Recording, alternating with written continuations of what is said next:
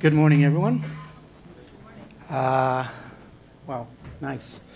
So it's my first time here. I hope it's not my last. And Matt, thank you for the great effort to actually pronounce my unpronounceable Greek name. I want to thank you guys for giving me the chance to actually talk about my favorite topic, which is cartilage. Actually, I've been dealing with cartilage lesions intensively for the last 10 years, and especially with advanced surgical procedures. And it's a fascinating area to be involved in as a clinician and hopefully as a researcher at some point. So let's start.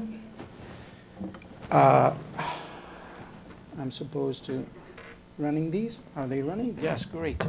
So as you can see, the human body can withstand a lot of loads, and it can do amazing things. And as you can see on the upper left corner for you, this is the world champion, the strong man, Hafthor Bjornsson, the Icelandic mountain for the Game of Thrones fans. He lifted 650 kilos for 5 steps on his own. That was a 1,000-year-old Viking record. He broke it in 2015. We see also a very unsuccessful attempt, which we cannot actually see it complete on the bottom left corner. But again, even if it's successful or unsuccessful, some of our efforts are imposing a great load on our tissues. Now, most of the tissues have a big volume and mass, but cartilage is very small, thin, and it's a wonder how it works, because we're talking about loads of more than 10 times body weight in some movements, and they are imposed on a tissue with just 2 to 7 millimeters thickness.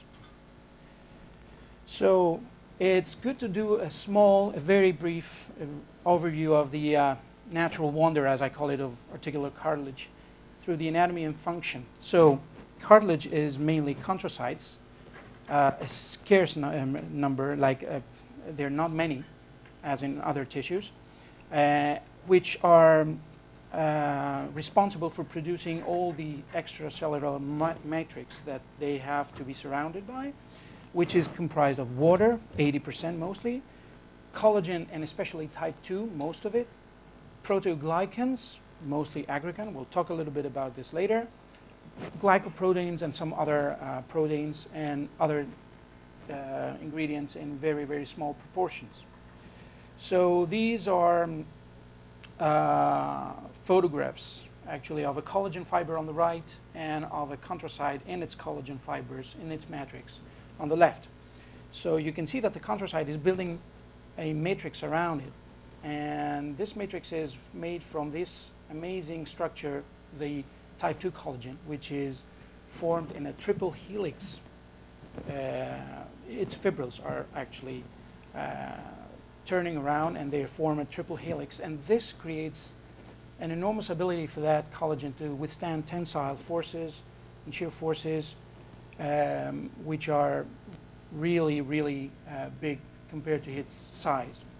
So cartilage tissue has the ability to withstand great tensile loads as well. But we also know that it can withstand a great amount of compressive force. How can it do that? Basically, it's from the proteoglycans and mainly aggrecan on the red circle inside. You can see here. Aggrecan is an extremely hydrophilic molecule. So what it does, it attracts water. What we know about water, when we can find it somewhere in a confined space, it's incompressible. So we can have a very, very good resistance to compression by just attracting water and not letting it go out. So the way the matrix is produced and inside the tissue, it does not permit the water to go out. It has a low permeability. So water can come in, but it cannot escape. Just a word of caution, the cartilage doesn't like static loading. It likes brief, even high loading, but doesn't like static loading, because then he starts losing water, and then he needs some time to come back to normal form. Now, this is a very popular drawing from the Journal of the American Academy of Orthopedic Surgeons back in 1994, and it shows beautifully on the left the structure of and the orientation and the location of the chondrocytes inside, and on the right side you can see how the collagen fibers are oriented. Now you can see that on the superficial top articular surface, you see that the chondrocytes has a specific spindle shape form, and as you can see we have most of the collagen fibers arranged there. This is the most resilient part of the cartilage to shear forces, translational forces, and generally these kind of forces, and it acts like a lid for the cartilage, so it doesn't let the water and the rest of the ingredients go out, and it can resist an enormous amount of tensile forces. Now as we go deeper in here, we can see that the fiber starts to get in angles and become a little bit more perpendicular, so they have a mixed kind of ability to withstand tensile forces and compression forces. In the deeper portion down here, in the deep zone, we can see that the collagen fibers are perpendicular, and they're they're actually supporting the rest of the matrix that can actually withstand all the compressive loads. Now the reason for this is that all these loads, whether tensile or compressive, have to go evenly to the calcified zone, which is the connection point between the cartilage and the bone.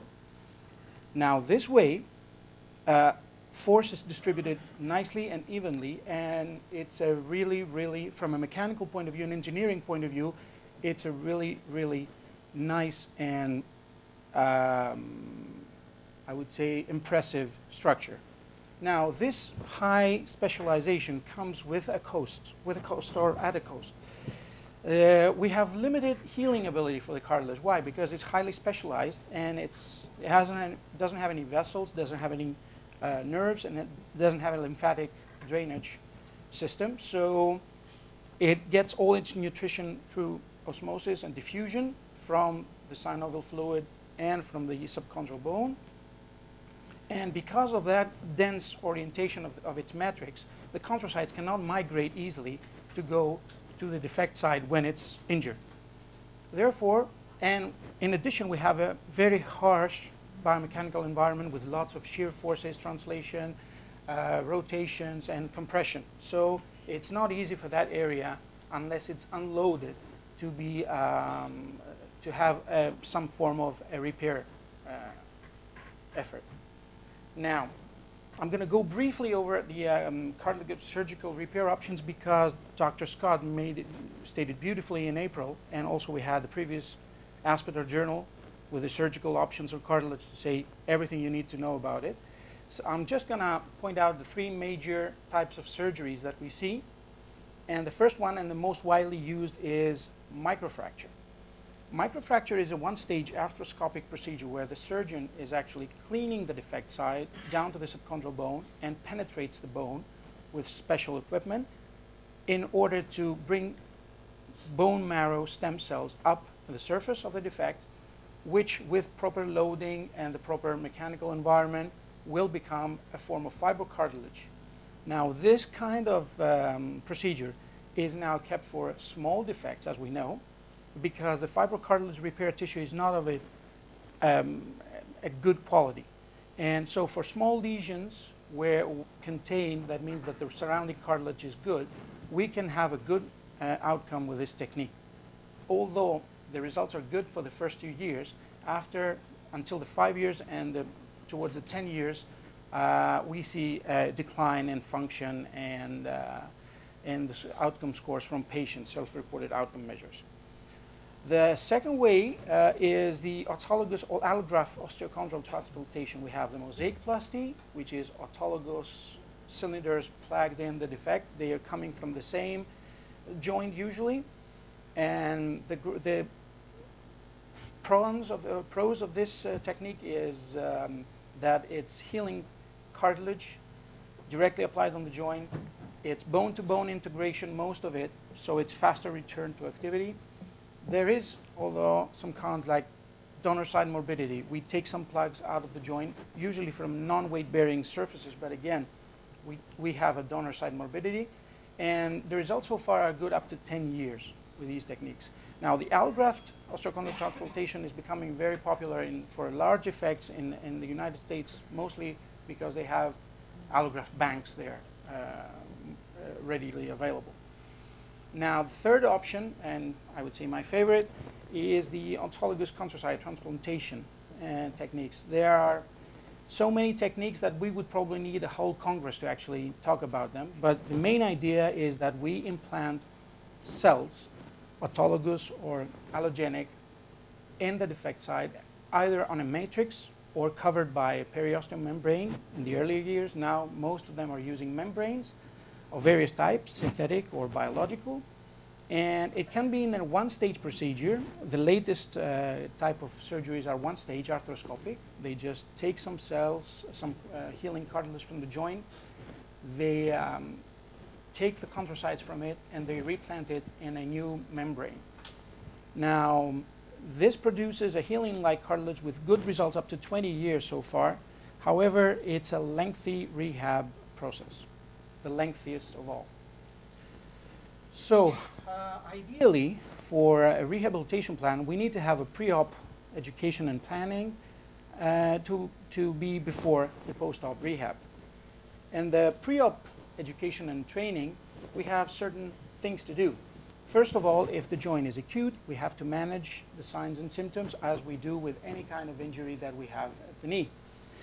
We have to explain to the patient the procedure, because if it's an organized and planned surgery, we should know ahead that what is going to happen to that defect.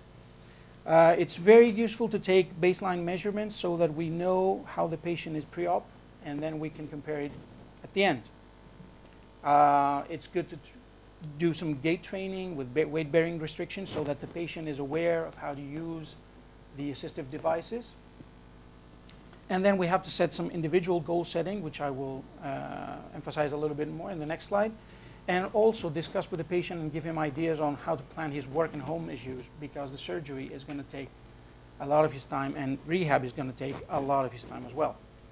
So, any rehab lecture should have a slide talking about the integration of biomedical and psychosocial domains. So we treat the patient and not just the knee. Now, the motivational interviewing method is a great way to actually try to change the patient's attitude towards the problem. And instead of saying, I must do it, he has to say, he would probably say, I want to do it. Now, this is a little bit tricky, but the physio, especially because we have the ability to be with the patient way more time than the surgeons, has to be able to manage the expectations of the patient with realistic goals. We should be promoting a no magic solution behavior.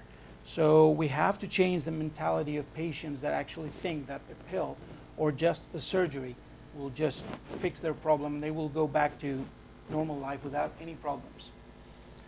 Physio has to be, and generally the rehabilitation team has to be a buddy with the patient. We have to make some connections with the patient if we want to succeed in our rehab program.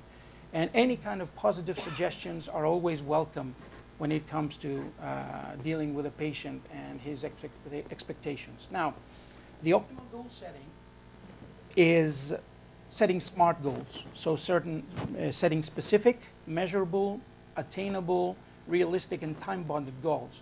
Now, some examples would be of a specific goal would be able to demonstrate normal gait patterns using 2 crutches.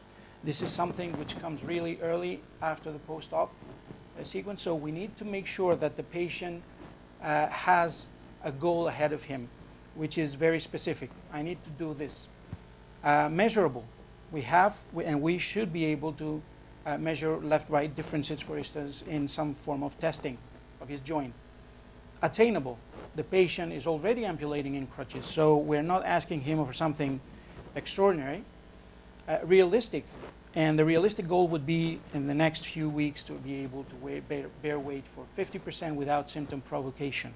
So we set a goal for the guy that is realistic. And time-bounded meaning that we expect from him in a certain amount of time to demonstrate something, one of its goals. And it would be show me your catwalk at some point. Now, the recovery of daily living, we have to know that patients undergoing cartilage repair are usually young guys, active, and professional athletes, sometimes here, most of the times. So, it's an individual issue. The goals that have to be set are completely different for a sedentary person than for a professional football player. And we have to bear that in mind when we are designing a rehab protocol. Now, the factors to consider when we're designing the rehab protocol are divided as follows. That basically the patient factors are the age. As we know, as we grow older, cartilage doesn't heal as fast as it does when we're younger.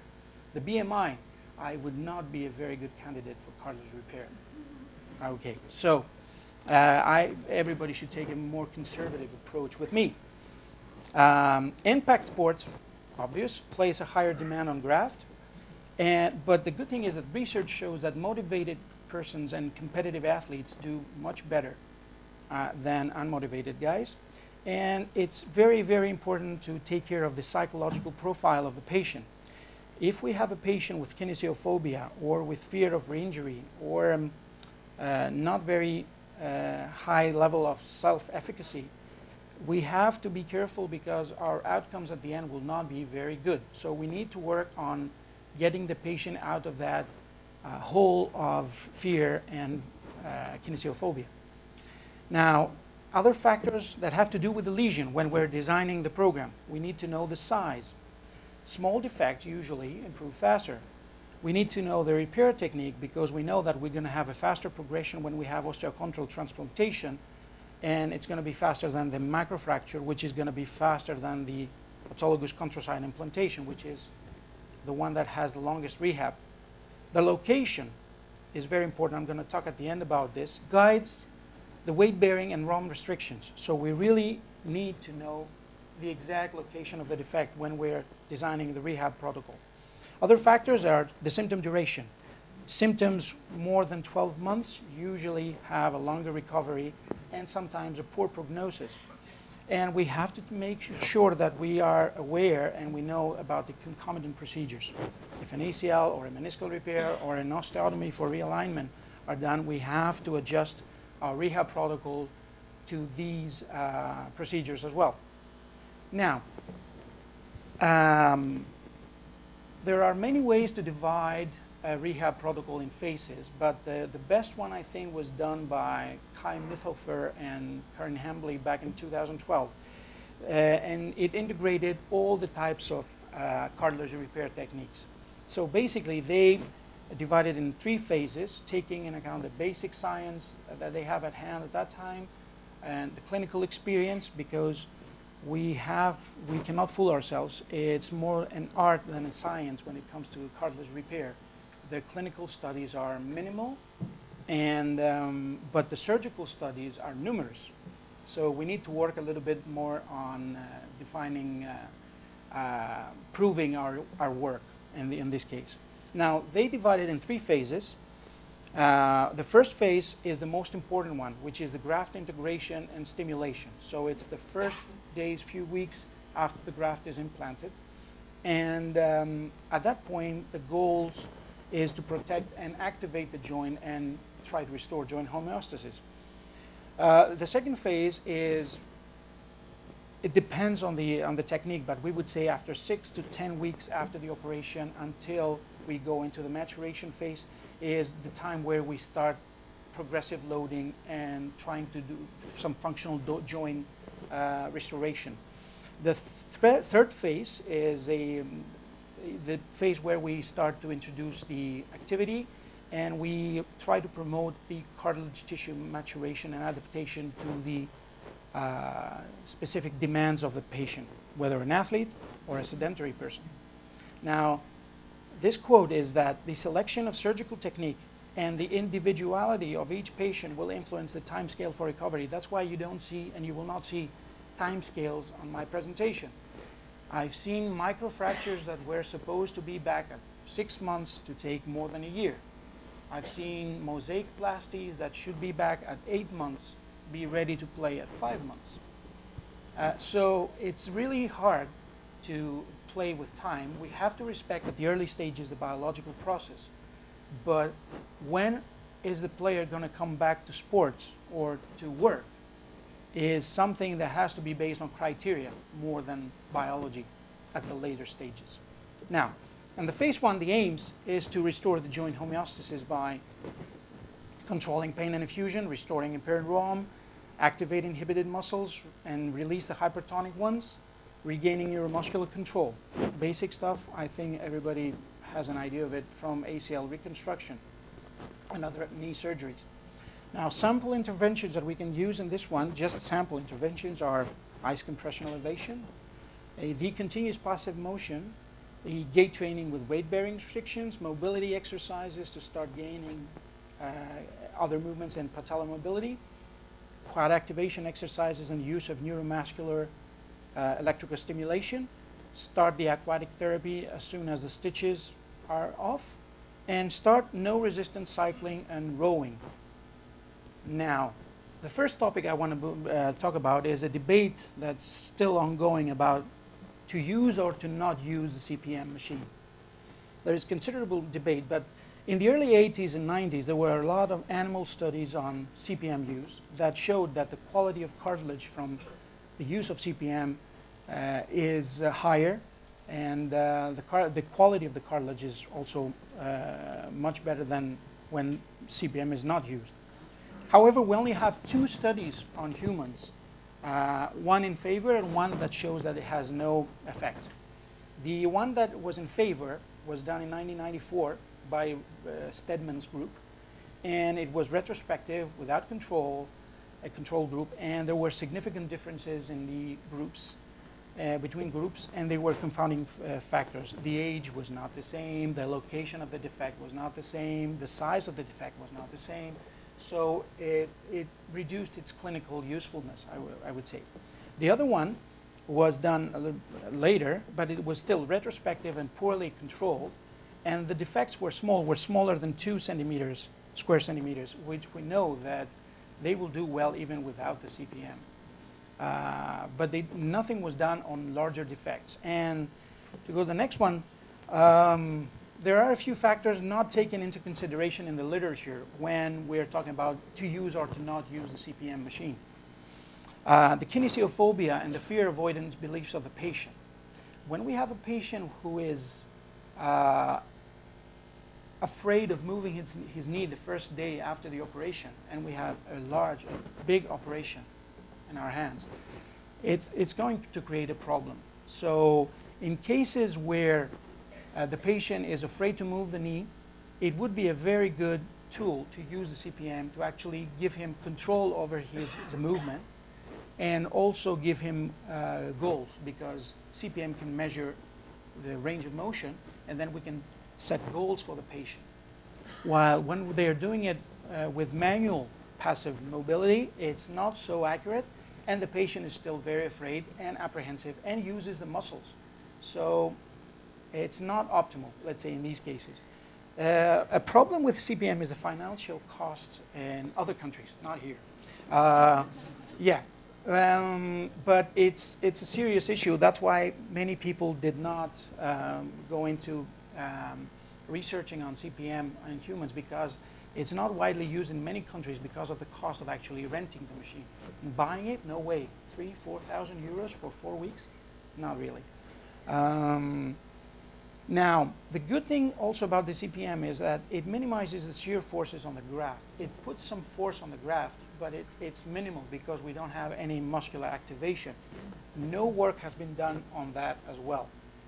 Now, we have devised a small table that actually is some form of an algorithm on whether to use the CPM or not. So we ask some questions. Does the patient have access to a CPM machine? If no, then he has to do manual passive motion. If yes, he may proceed with the CPM use if the surgeon wants to. If the defect location is in the tibiofemoral joint, and it's a small lesion, it's not necessary to use the CPM, except if the defect is large, more than 2 square centimeters. In the patellofemoral joint, it's a little bit different. It's indicated to control the shear forces. The defect size, I said about it, so it's indicated especially in large defects and big surgeries. And especially it's indicated when the patient has kinesiophobia, as we said, and anxiety of moving the knee. Now, the second topic is weight-bearing progressions. How much and when? During the early years of cartilage repair, the weight-bearing progression was very slow, and it took up to 12 weeks to fully weight-bear, 3 months. So later, especially after 2009, a lot of people started researching on accelerated weight-bearing on cartilage repair, especially in autologous chondrocyte implantation, and found that it's safe and maintains the good outcomes even at 5 years post-op. There is a note, though, that Jay Ebert, a good friend from Australia, did a really nice work on 2008 about the tendency of the patients to overshoot when you teach them how to weight bear on a scale. So he found that they averagely overshoot their target by 10% almost. So we have to make sure that when we're teaching our patients to weight bear partially on their legs, that the chances are they're going to overshoot. So we have to be extra careful with that. Now, this is the progression in Jay Ebert's paper on how it was when they first introduced the first generation ACI, and it was up to 12 weeks. It started getting down to 8 weeks with the second generation ACI, and now it's down to the third and fourth generation ACI, which is more of a one-stage procedure, arthroscopic. They go to full weight bearing at 6 weeks, and with really good results in self-reported outcome measures. Now, the third topic is the range of motion restrictions, and this is important with, to have an honest discussion with the surgeons. The fact one is that movement is necessary for joint homeostasis. I don't think anybody disagrees. The fact number two is that immobilization is detrimental for cartilage and all the rest of the soft tissues. The third fact is that for optimal joint homeostasis, we need proper muscle function. Otherwise, the joint will not reach homeostasis.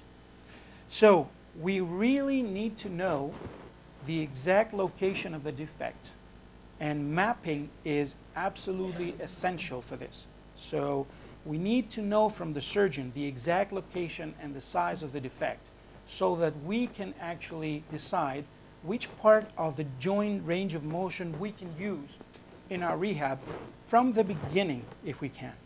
So as you can see in these pictures, when we have a patellofemoral joint problem here, we know, which is a higher trochlea defect or a lower patella defect, we know that it's going to engage pretty early. So we have to be careful with extension. While if we know that it's going to be down here or a higher patella defect, we know we can move a few degrees in. If the surgeon who has a better idea because he sees the joint in the operating theater, knows exactly the range of motion that we have a graft, let's say, pressure, we should know about it, and we should be aware of it so we can use it in our favor. So going back to the phase one, instead of using biology so much, we're using criteria. So we need a full passive range of motion to move to the phase two. We need a minimal or absent pain, which is arbitrarily set to 3 out of 10, but with no research behind it. Minimal or absent swelling, and we're still lacking a really objective way of measuring swelling. We need to have restored muscle activation, at least of the quadriceps, but ideally for all the muscles that control the lower limb, and restored normal gait pattern with equal stride length and everything, and without a limp. So the phase two, which is the matrix production, where the cells start producing matrix and they start organizing the collagen fibers, we need to increase the loading gradually and controlled and restore the strength and the neuromuscular control of the joint. So sample interventions, resistant training with low loads in safe ranges, concentric to eccentric. We have to go from ballast progressions to uniplanar to multiplanar and stable and unstable surfaces. And we need to introduce low load plyometrics at some point later in that phase. Now, it would take me probably a day to start speaking about my favorite tool these days, which is blood flow restriction training. These patients are the ideal subjects, the ideal patients for using blood flow restriction training. I hope this will be a topic for a next lecture, hopefully pretty soon. It's very promising. Blood flow restriction training, just briefly for a second, is restricting the blood flow partially on the limb and introducing a low load, less than 30% of repetition maximum to the muscles. The muscles have a metabolic stress and they feel that they're lifting a high load, while the joint feels that it lifts a low load. So with these compromised patients, we can actually load the muscle and gain hypertrophy and strength without loading the area of the graft, for instance. Criteria to go to phase 3, which is the activity return, is full and pain-free range of motion, minimal or absent pain, minimal absent swelling, and some basically criteria stolen from ACL, I would say, which is arbitrarily set to 20% for isokinetic deficit, 10% in functional hopping tests, self-reported outcome measures above 90. Personally, I think it's very, very high. To ask for a 19 course or IKDC before you enter the final phase, and an MRI evaluation of the graft by the surgeon. Now, the aims of the third phase: easy, restoring the symmetry, strength, and power of the lower limb and the whole athlete, and return to functional sport-specific training. Now, the future directions in cartilage repair. Two topics I want to touch in this one. The concept of intermittent compression on graft. There is currently no research done on that, although in the post-op protocols, many people talk about stimulating the graft very early with mechanical compression. Now, the chondrocyte, in order to produce the extracellular matrix, needs to have two stimuli. One is the mechanical stimulus that we are responsible to provide as physios, and the biochemical stimulus, which is very important as well. The biochemical stimulus, when they implant the cells inside the joint, is a little bit vague because it has a soup of pro-inflammatory agents and a soup of anti-inflammatory agents fighting each other. Now, on the other hand, the mechanical stimulus is significantly reduced inside the joint because we have to protect it. Therefore, it's a little bit obscure that a chondrocyte's journey from the bioreactor, where it gets immediately from day one pressures of 10 megapascals, which is more than 100 kilos force per square centimeter, into going into a defect size where it actually is minimally stimulated. Because why? Because we want to protect the graft, and we don't load the graft until several weeks later. So we have a chondrocyte which gets an enormous amount of stimulation, mechanical stimulation in vitro, but when it comes in vivo, the stimulation goes down. What is going to happen in that chondrocyte and its matrix synthesis? It's definitely going to change. So therefore, there was, last year it was introduced to us by Barbara Wondrush, and it's unpublished yet from what I know, the stimulation of chondrocytes for the non-surgical treatment of cartilage lesions. So compression on the area of the defect in multiple angles as a warm-up before high-impact loads, and when patient has pain during loading activities, increase the GAG content, the glycosaminoglycan content in the defect area on MRI. So they did an MRI before, they did the compression, they did an MRI after. There was increased GAG content in that defect.